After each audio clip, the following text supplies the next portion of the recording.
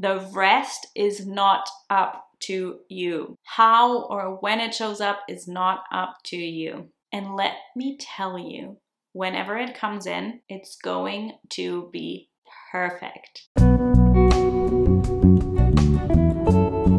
Hello, my loves! Welcome back to my channel, or welcome if you're new here. My name is Lorena and I'm a somatic self-concept and manifestation coach, and I support women to shift their self-concept, embody a new state of being sustainably, holistically, through an emotionally integrated approach that I have uniquely developed. And that's all so that you can step into your highest potential, align with your authentic soul desires, and essentially bridge the gap between who you currently are or see yourself as and who you desire to be or become. And that will support you in manifesting anything you want with so much more ease. If you like this video, then please leave a like. If you want to see more content about your self-concept, manifestation, shadow work, all that good stuff, then please subscribe. I also always love hearing from you in the comments, and I also invite you to check out the links in the description box below. There you will find a bunch of free resources and also information on how you can work with me more intimately, how you can get coached by me. Okay, so to start this off,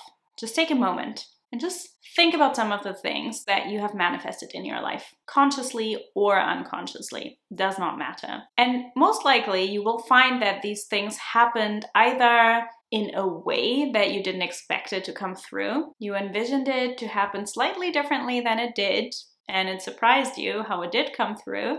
Maybe it happened in a form where it was even better than you imagined, because our imagination is actually pretty limited. It's not as boundless as we would like to think. Or maybe something didn't work out, but it turned out to be a blessing in disguise, leading you somewhere else, being a bridge to somewhere else. Or it happened at a time when you absolutely did not expect it. That's mostly what happens. It never comes when you're waiting. It comes when you're living your life. Now, your manifestation will come when you least expect it. And I want to talk a little bit more about the timing of your manifestation. I do have some more in-depth videos on the topic of timing, so I will link them in the description box below so you can watch them too. But what I just want to make clear is that the timing is not up to you. The timing is not up to you. But what is up to you is the necessary steps that you have to take in order to shift your state of being long-term, sustainably, to shift your self-concept, to take aligned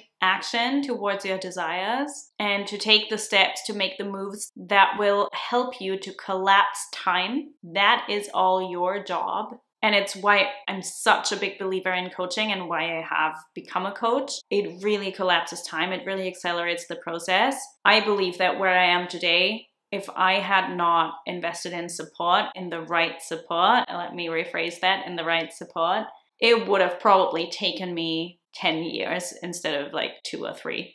And I see this in my clients too, who work on something for many months, maybe years, and then they work with me, and in a few weeks or a few months, things shift massively for them. So while this is absolutely not mandatory, it will help you collapse time to take the right actions, to take the right steps, and to take some risks and put yourself out of your comfort zone, and to invest in the right support, of course. So that's all your job. It's also your job to make sure that you are ready to receive your manifestation. That means you need to work on expanding your nervous system to get it ready to receive, which is a big, big part of my methodology. And the way I teach you this in my coaching program is radically different from anything that you've experienced before. It's not just nervous system regulation techniques. It's not just things that you find on YouTube. So expanding your nervous system, also your job. It's also your job to shift your self-concept, right? That's all we're about on this channel, right? Everything I teach you goes into changing your self-concept. And that is so important because it gets you ready to receive your manifestation. Ultimately, that will ensure that you're not delaying it, because you can delay your manifestation. You absolutely can. And it will also ensure that when it does come in, basically, if you don't do the work to be ready to receive your manifestation, if you don't get prepared for it, it will probably not come in. And even if it does, it might not last. You might unconsciously push it away. You might feel overwhelmed by it. It might not last. So all of these things are your job. So it's not about waiting for something to happen. You do need to do something. In fact, you can absolutely delay your manifestation by sitting around and waiting and hoping and wishing, by going in cycles back and forth, trying to be in a specific state and then moving forward and back. But if you are taking the steps to make it happen, if you take the right moves, take the right steps, if you take the risks, if you get yourself out of your comfort zone, the rest is not up to you. How or when it shows up is not up to you. And let me tell you, whenever it comes in, it's going to be perfect. Enjoy that element of surprise. Actually, enjoy the process.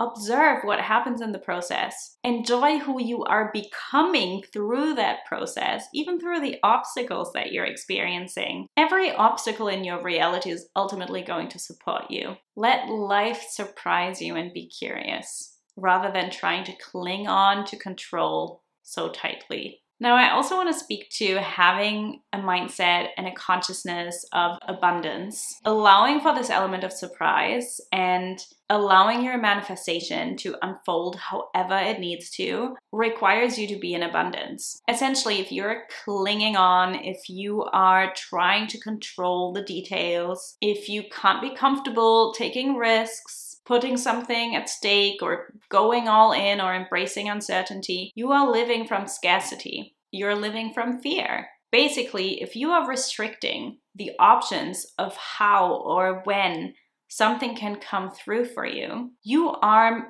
managing your manifestation and you are thereby limiting it.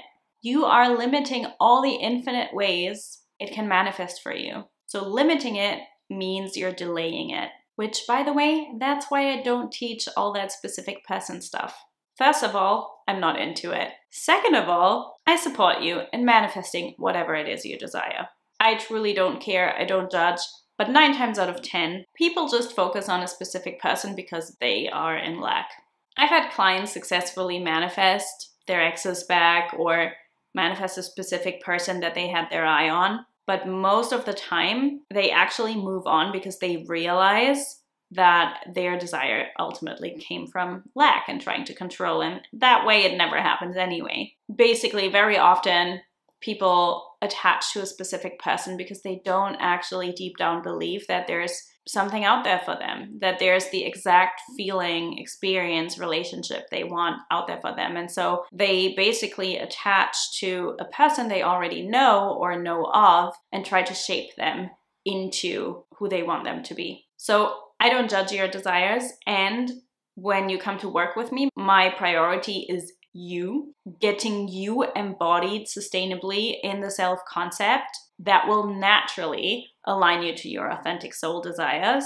So you can absolutely come to me with any desire that's in your heart and ask yourself, where are you limiting yourself? Where are you restricting the potential for your manifestations? Where are you conditioning your desires? Where are you trying to control how or when things can happen? And really sit with what you truly want. And then also allow for the magic, allow for the element of surprise. There's this quote, I forgot who it's by, but I'll put it on the screen. Those who don't believe in magic will never find it. And it's so true. If you don't see something as possible for yourself, no way it can happen. If you don't believe in magic, if you let your past dictate what your future will be, if you let your current circumstances hold you back from taking action, you're not going to come across the magic that does exist for you.